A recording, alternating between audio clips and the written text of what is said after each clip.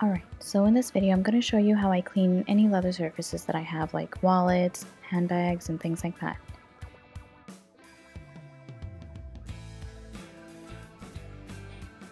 So the first thing you want to do is take a cotton round dipped in rubbing alcohol and just give your whole bag or wallet a nice wipe down.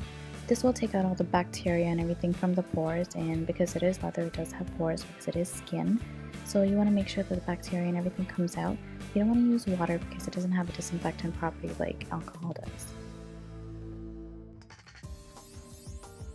Make sure you wipe the inside of your wallet too. I'm just skipping that part in this video because I don't want to make it too long. Don't forget wiping down any metal surfaces or zippers or rhinestones or anything like that too. And once you've done that, we can move on to step number 2. Mix 1 teaspoon of detergent with a 1/4 cup of warm water. As you can see, there's a coffee stain on my wallet, so I'm going to use a cotton round and the mixture that I made just now and try to wipe it off.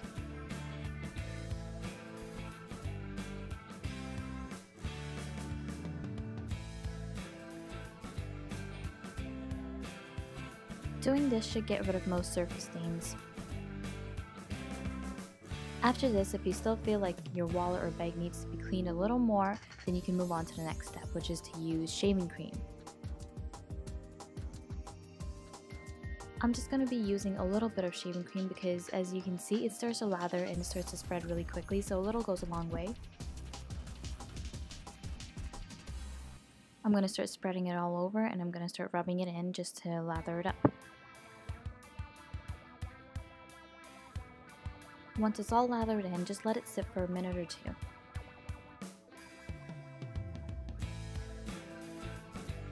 Once you've let this sit for a while, use a bounce sheet to scrub the leather. I like using a bounce sheet to scrub the leather because it's not as aggressive as a sponge or scrubber would be on the leather.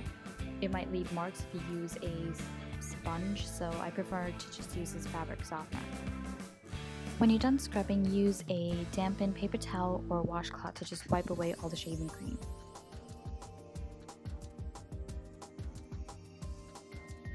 After that, wipe the moisture away with a dry paper towel or washcloth. For ink stains, try to take it out as soon as you see it because you don't want it to sit there and sink into the pores. It gets harder to take out later. For tougher stains like pen marks or anything, you might want to try hairspray because that's the most aggressive product that you can use on leather at home, but if it doesn't work, then you might have to go to a dry cleaner and have them take it out because there really isn't much you can do about it. I hope this video was helpful and I'll see you next time. Don't forget to hit the like button and subscribe.